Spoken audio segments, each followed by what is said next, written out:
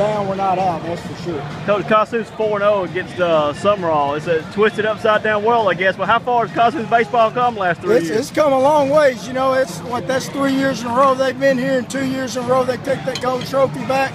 You know, it's just a good group of boys, and, you know, it's just a great environment down there in Kossuth. Of course, you get a hit by pitch to win it. Would you rather be a little more exciting than that, or? Well, I mean, I don't know if it could be more exciting. You know, we were down 1 going into that last one, got the bases loaded, and, you know, it's like how we do it all year. Always find a way to get it done. It's always something different every day, somebody every day getting it done, you know. Yeah.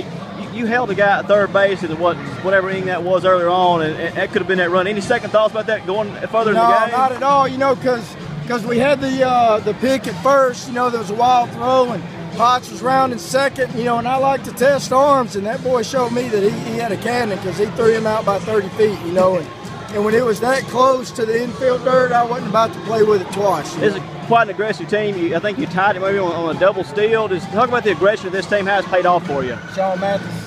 Congratulations. Hey, thank you.